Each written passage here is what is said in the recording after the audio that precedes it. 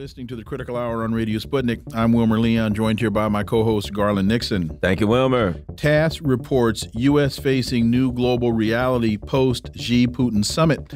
According to Helga Zepp-LaRoche, Western establishments, quote, are still completely underestimating the reality that there is a powerful renaissance of the non-aligned spirit occurring right now, end quote.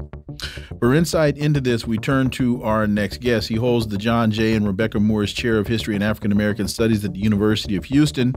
He's one of the most prolific writers of our time. His latest book is entitled The Counter-Revolution of 1836, Texas Slavery, Jim Crow, and the Roots of American Fascism.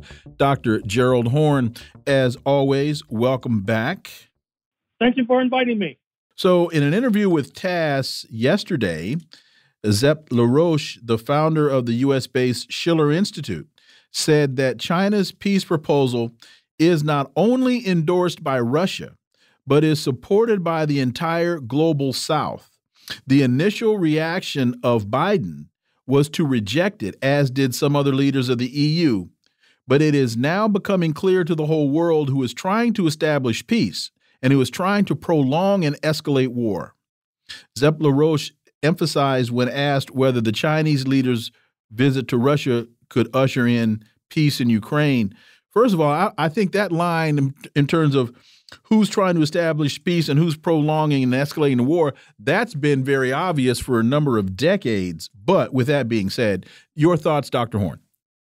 Well, first of all, with regard to the prospect that we are on the cusp of a new world order, that weighty and profound sentiment needs to be considered very seriously.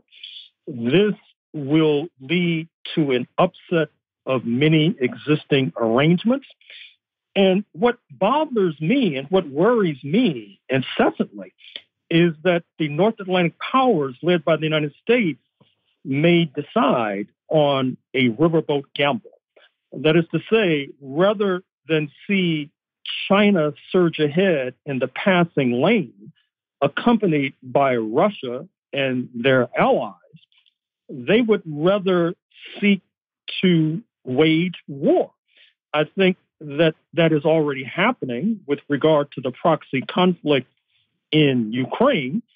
And even though the commentators on this side of the Atlantic have suggested that the point that Russia has not yet been able to overcome altogether Ukraine is a demerit on Moscow, the other way to look at it is that Russia has been able to stand up to the United States and dozens of its allies with regard to this proxy war.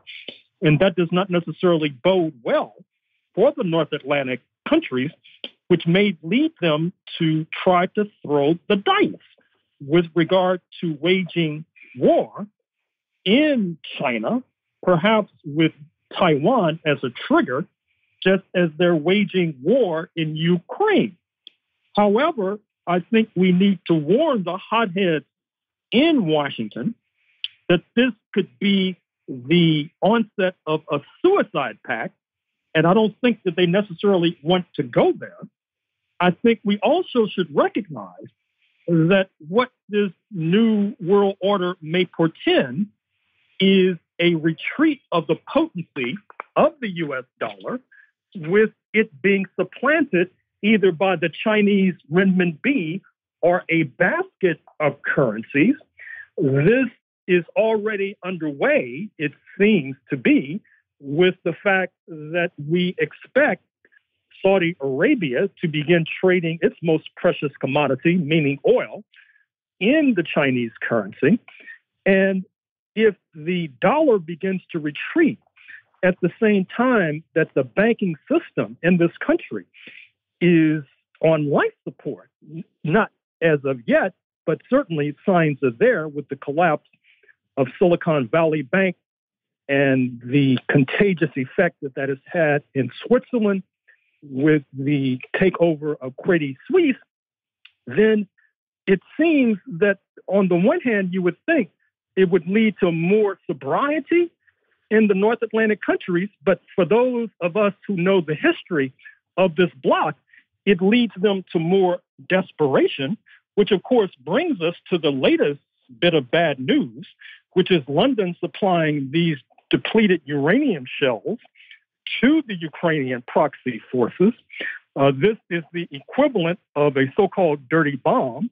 It's quite dangerous. It's an escalatory maneuver with consequences too ghoulish and ghastly to now contemplate. So once again, we need to urge and encourage the peace forces on this side of the Atlantic to put on their marching shoes, because it's time to march for our very lives. As we look at that side of the chessboard, as Zbigniew Brzezinski would call it, Paris is a disaster. It's France seems to be in revolt. Germany doesn't, and the UK, if you've over the last couple of months, or maybe just a small step behind them. Certainly Israel, I've been looking online, watching videos online, and it is just people in the streets. It's completely unstable. Couple that with the instability in the banking sector, it seems to me, and add one more thing, and even before the instability in Europe, the European vassals, as they were, still seem very reluctant to move on to China and to want to, that's going to be a hard pull to drag them into a conflict with China. So how does the internal problems and contradictions throughout the U.S. empire, reflect upon these issues? Well, to add to that litany, if you pay attention to politics in Australia, you might have noted that there is quite a bit of upset in the ruling Labour Party with this new submarine deal that's just been negotiated, which will require Canberra, speaking of Australia, to pour billions of dollars into the U.S. military-industrial complex. This could well lead to an internal coup, internal party coup against Prime Minister Albanese. Likewise, if you look at South Korea, which is being forced into a kind of shotgun relationship with its former colonial master, speaking of Japan, that relationship is being pressed by Washington so as to have a united Northeast Asia front against China. This is causing quite a bit of unrest in South Korea. I should also say that this front is also targeting the Democratic People's Republic of Korea, and that is not winning the government in Seoul many favors. And likewise, with regard to Japan, which is essential to the anti-China front, there was hardly unanimity of support in Tokyo when Prime Minister Kishida showed up for his photo opportunity in Kiev alongside Mr. Zelensky. In fact, many in Japan have yet to forget what happened to Japan in the 1980s when you had this idea that Japan was in the passing lane, when the royal palace in Tokyo was said to be worth more than everything in the United States of America. And what happened is that the United States and its allies, they ganged up on Japan with the so-called Plaza Accord in 1985, forcing Japan to revalue its currency, basically leading to the lost decades of the Japanese economy from which it is yet to emerge. And so now the Washington Hawks are going a step further. They're not only asking Japan to wreck its economy potentially, since China is a major trading partner, but potentially to give up their lives so that Washington and Wall Street can remain preeminent and paramount. Now, there are those in North America, and I say North America, meaning Canada as well, who might accept that bargain, quote unquote, that is to say, jeopardizing their lives on behalf of a tiny 1% in New York and Washington. But I dare say that that sort of so-called bargain is hardly what is being envisioned or being accepted in a good deal of the so-called allies of the United States of America.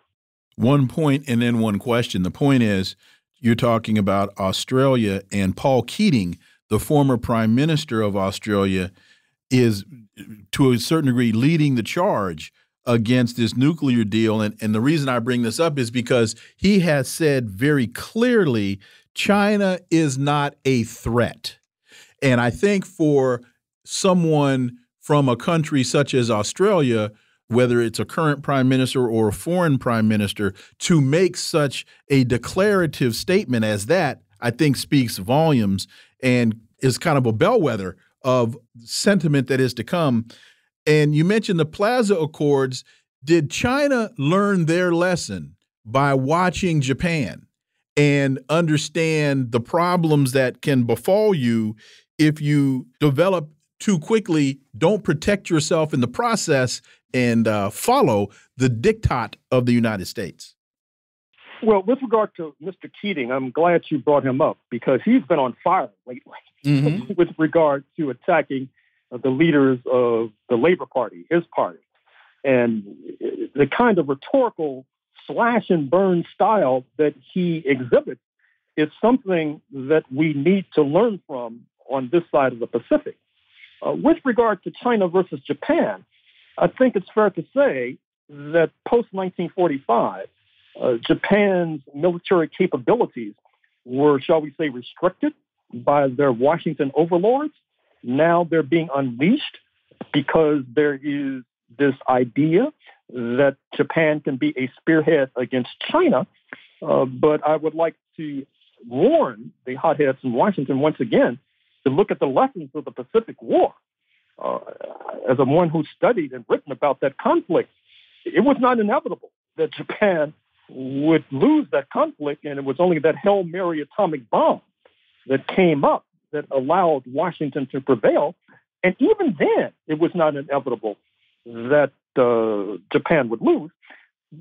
China, on the other hand, has a military. The Central Military Commission is headed by President Xi. That title, heading the Central Military Commission, is seen as important as being the head of the party or the presidency itself.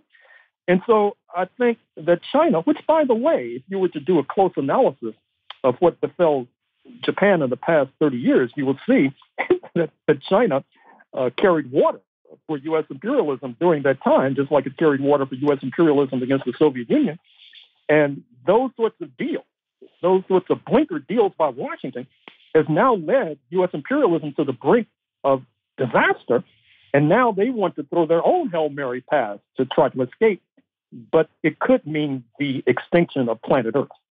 Russia has been meeting with Eritrea, Burkina Faso, and there's been a significant forum in Russia lately. Your thoughts? We got about 2.5 minutes. Well, this question of Africa is quite timely. It's quite timely, not least, because as I understand it, the BRICS, Brazil, Russia, India, China, South Africa, this alternative bloc, will be convening in South Africa in a few months.